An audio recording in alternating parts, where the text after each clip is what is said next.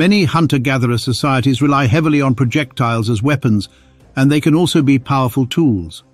Indeed, hunting and warfare influence the evolution of throwing, with the latter being especially important. When humans are threatened or begin a fight, we instinctively reach for rocks to throw.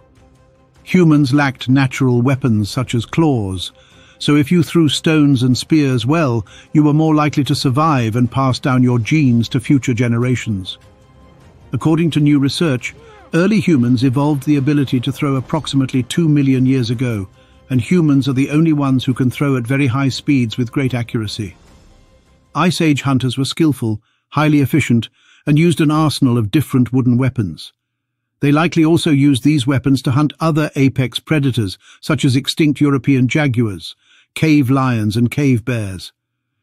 Human hunting is a fascinating problem, and the fact that all of these features appeared before Homo erectus evolved suggests that hunting may have been a selective force for throwing ability.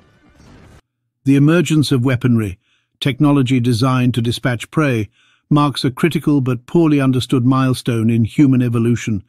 It is an important behavioral marker that reflects evolutionary changes in ecology, cognition, language, and social behavior.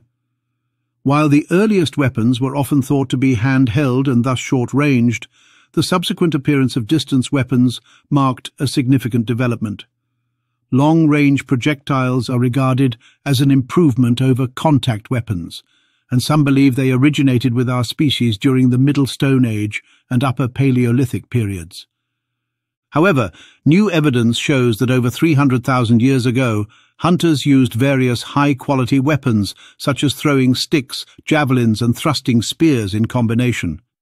The development of weapons, or technology intended to take down other living creatures, marks a crucial but poorly understood turning point in human evolution. We have always depended on tools, and technological advancements have allowed us to increase our capabilities. Thus, knowing when we first acquired the ability to dispatch prey from a distance is a dark but crucial point in our history. Experiments with modern athletes, as well as fossil and modern skeletal measurements, date humanity's unique ability to throw to 2 million years. The 3 anatomical shifts in the upper body that we discovered influenced throwing performance were first observed together nearly 2 million years ago in Homo erectus. At the same time, we see evidence of increased hunting activity among our hominin ancestors. In fact, the ability to throw quickly and accurately evolved as an adaptation to help our ancestors become more successful hunters. Without advanced weapons or technology such as bows, atlatls, or snares, which were not invented until relatively recently, our ancestors were most likely hunting with rocks and sharpened wooden spears. The ability to throw such simple weapons quickly and accurately would have given hominins a significant advantage in hunting dangerous prey from a safe distance. Recently, a group of Neanderthal experts made a significant discovery, and we can now understand how a primitive form of the human species managed to engage in hunting in Europe about 300,000 years ago, proving that they were more highly developed and sophisticated than previously thought. Once thought of as the inferior cousins of modern humans, a study by archaeologists dispels this notion by demonstrating that Neanderthals produced weapons sophisticated enough to strike from a distance. The oldest wooden spears date back 400,000 years to Clacton-on-the-Sea in the UK and 300,000 years at Schöningen, Germany. The fabled Schöningen spears from Germany, the oldest weapons in human history, were unearthed in 1995. And they've continuously offered fascinating insights into the behavior of our early human ancestors. The chances of finding Paleolithic artifacts made of wood are normally zero. These discoveries sparked debate about how important throwing was for humanity's ancestors. Until recently, many researchers believed that these ancient Pleistocene spears were too bulky to be thrown far, rendering them ineffective projectiles. The first experiments demonstrated that such spears could not accurately hit a target when thrown from distances greater than 16 feet. As a result, the reasoning went, they were likely thrust rather than thrown. However, a new study demonstrates that Neanderthals would have been able to use wooden spears as weapons far away. Given that earlier research assumed Neanderthals could only hunt their prey at close range, the discovery is significant. The fact that the spears can now be thrown twice as far as previously thought shows that Neanderthals had the technological capacity to hunt both up close and far away. Scientists previously thought that the Schöningen spears would have difficulty moving at significant speed due to their weight. What's more, the Schöningen spears show prehistoric advanced woodworking. The Schöningen spears, 10 wooden spears made from spruce tree trunks that were discovered at the site and measure between 6 and 7.6 feet in length. According to a report, they were shaped and sharpened using stone tools, displaying exceptional craftsmanship for the time. The understanding of prehistoric human behaviors has been completely transformed by the discovery of these wooden weapons.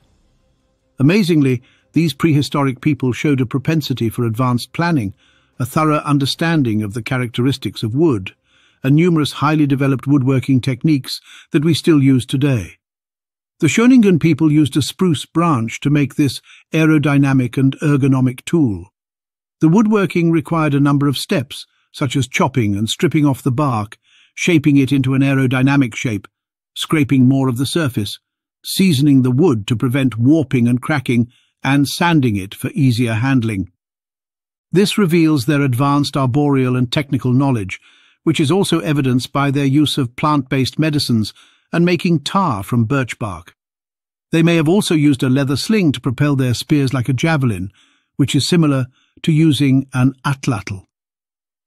In fact, the spears gave important insights into the hunting habits and technological prowess of early human ancestors. These spears' discovery suggests that the extinct human species, Homo neanderthalensis, was capable of intricate planning, effective hunting techniques, and group coordination. It also suggests that they were able to create and employ sophisticated tools. This study is important because it adds to a growing body of evidence that Neanderthals were technologically astute and had the capacity to hunt big game through a variety of hunting strategies, not just risky close encounters. It helps to reframe Neanderthals as our capable and intelligent cousins. However, the research demonstrates that the much stronger Neanderthals had the ability to throw them quickly enough to produce enough kinetic energy to hit and destroy a target. Neanderthals probably evolved their ultra-human physique due to lifestyle, genes, climate and diet factors, suggests a study published in the journal Archeology, Ethnology and Anthropology of Eurasia.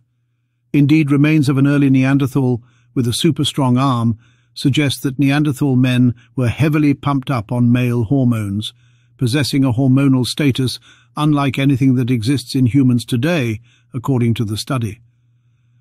One of the Schöningen spears, a double-pointed wooden stick that was scraped, seasoned and sanded before use, is said to demonstrate that these early humans were master woodworkers. Past experiments have shown that throwing stick size can reach speeds of 98 feet per second and perform effectively from upward of 300 feet away, depending on the skill and strength of the thrower. Throwing sticks might have also been used to chase swiftly moving small prey like hare and birds that were difficult to catch in other circumstances. These throwing sticks were likely launched rotationally, like boomerangs. The high velocity at which these weapons could be launched would have produced powerful and deadly impacts, despite their light weight. Due to the artifact's resemblance to other examples of this hunting tool from studies of Aboriginal Australians and African tribes, the research team came to the conclusion that it was a throwing stick. Scientists performed a stick-wear analysis to determine the stick's purpose. As a result, the different impact marks and damage on the artifact were identified, and their patterns were compared to those on other throwing projectiles used to dispatch game. The research team used this to demonstrate that the wooden object was almost certainly a throwing stick used during a hunt. The throwing stick provides evidence of the advanced hunting skills and technological sophistication of early hominins in northern Europe. They are effective weapons at different ranges and can be used to drive the larger game, such as the horses that were dispatched and butchered in great numbers in the Schöningen lakeshore. This study showed how the maker of the throwing stick used stone tools to cut the branches flush and then to smooth the surface of the artifact. The revelation that the enigmatic object is a throwing stick is somewhat novel and advances our understanding of the spread of this hunting technology. Understanding the evolution of hunting is made easier through research on the throwing stick. Multiple weapons were used by early humans, and this made it possible for them to survive in a setting that might otherwise have been extremely harsh and unforgiving. As stated, this demonstrates that they were more technologically sophisticated and advanced than is generally accepted. Hunting, and by extension throwing, had a significant impact on our ancestors' biology and way of life. The addition of high-protein meat and calorie-rich fat significantly improved the quality of our ancestors' diet. These extra calories enabled our hominin ancestors to develop larger bodies, brains, and have more offspring. Each of these changes had a significant impact on our biology and are critical to shaping who we are today.